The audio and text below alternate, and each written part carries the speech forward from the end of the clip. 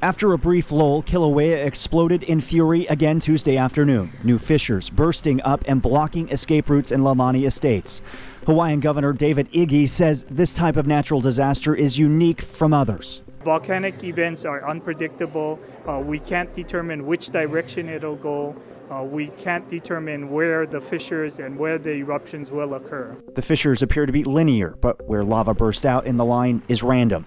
The National Guard can't fight this, only monitor the invisible enemy, poisonous gases, that are being emitted. I know what our highest readings are, and if the plume is to turn and come this way, how can we best keep the public safe? Monitoring stations, along with soldiers using portable multi-ray scanners, are constantly monitoring the area, braving levels of sulfur dioxide and hydrogen sulfide that can make people without air purifying respirators pass out immediately. Don't let anybody pass us.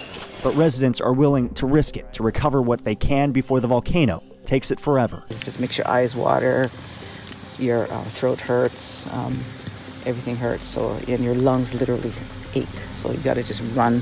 With a natural disaster as old as time and no end in sight, Hawaiians are turning to traditional offerings to the volcano goddess Pele, hoping she will somehow spare their piece of paradise. On the Big Island of Hawaii for AccuWeather, I'm Jonathan Petramala.